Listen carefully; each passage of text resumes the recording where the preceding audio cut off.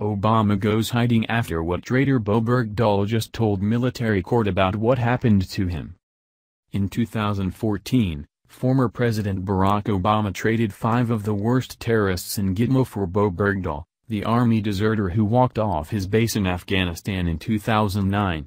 This prisoner exchange was immediately criticized by conservatives and many others, considering the ramifications of Bergdahl's actions. In case anyone forgot, when Bergdahl abandoned his post in 2009, 6 brave men went out in search for him and ended up dying in their efforts to save Bergdahl, who they thought was forcefully captured. Now, after 3 years, Bergdahl is facing the consequences of his actions and has agreed to plead guilty to desertion on Monday. However, even though Bergdahl has agreed to this deal, that has not stopped him from talking, and what he is saying now has Barack Obama running scared. After 3 years, the Bowe Bergdahl saga will finally come to an end on Monday when he is sentenced for deserting his post in 2009. The case of Bergdahl has angered Americans for the last 3 years, considering the controversy that swirled around his capture and his return home.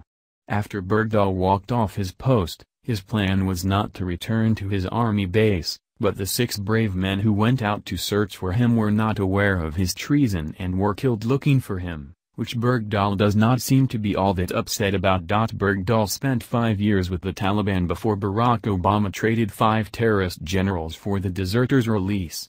After the trade was complete, the American people learned more about Bergdahl and his cowardly deeds while in supposed captivity. In 2014, Fox News reported that during Bergdahl's captivity he converted to Islam, consorted openly with the enemy, and declared himself a mujahid, which means a warrior for Islam. If that was not bad enough, what Bergdahl is saying now while he is awaiting sentencing is even more upsetting and proves what a raw deal Obama agreed to. Bergdahl is now claiming that the Taliban terrorists were more honest with him than the U.S. Army has been since negotiating his release in 2009. Well, maybe the reason that the army is not telling Bergdahl that much is because he spent 5 years with the Taliban and is pleading guilty to being a deserter, right? Here is more from Fox News. Bowe Bergdahl, the U.S. Army sergeant who pleaded guilty Monday to deserting his post in Afghanistan in 2009, says his Taliban captors were more honest with him than the army has been since his release 3 years ago. At least the Taliban were honest enough to say, "I'm the guy who's gonna cut your throat," Bergdahl tells British TV journalist Sean Langan in an interview with the Sunday Times magazine of London headlined "The Homecoming from Hell." Langan, too, is a former Taliban hostage. Bergdahl, 31, from Haley, Idaho, says he never quite knew where he stood with the army as he performed administrative duties while awaiting his desertion trial. "Here, it could be the guy I pass in the corridor who's going to sign the paper that sends me away for life," he says. "We may as well go back to kangaroo courts and lynch mobs." Bergdahl is expected to appear for sentencing Monday in a military courtroom in Fort Bragg, North Carolina, after pleading guilty to desertion and misbehavior before the enemy. He could face life in prison. Bergdahl was freed from the Taliban in May 2014 in a highly criticized deal in which the Obama administration agreed that the U.S. would release 5 Taliban terrorists in exchange. President Donald Trump harshly criticized Bergdahl during the 2016 presidential campaign.